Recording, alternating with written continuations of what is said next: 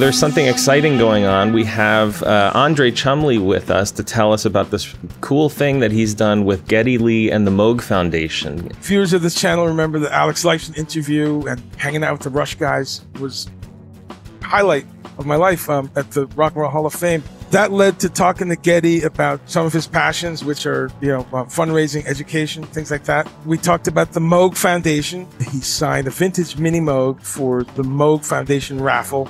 And we've got Michelle Moog here to tell us what's going on with that. Well, we are super thrilled to be offering this vintage Mini Moog signed by Geddy Lee. The Mini Moog is from 1974. It's a rather early model, serial number 4070. We've had it fully restored, so it plays beautifully. It sounds amazing. Geddy not only signed it, but also inscribed it. It says this device is a modern-day warrior. Rush fans will understand that reference. People can get raffle tickets on the Bob Moog Foundation website, which is moogfoundation.org. The raffle runs through February 27th. We've almost reached the 50% mark. So the tickets are going really fast, as you might imagine. And I would encourage people to, if they want a ticket, to get one now rather than wait. All the proceeds from all of our raffles, and this one is no exception, go to benefit our projects. Dr. Bob's Sound School is our hallmark educational project. We teach little kids about the science of sound through music and technology. That is where most of the focus of this funding will go. In addition to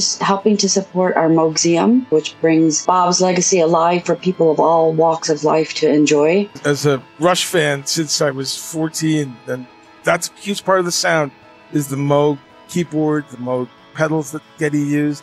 And what's great is he kept it in his sound throughout the years. He got different ones.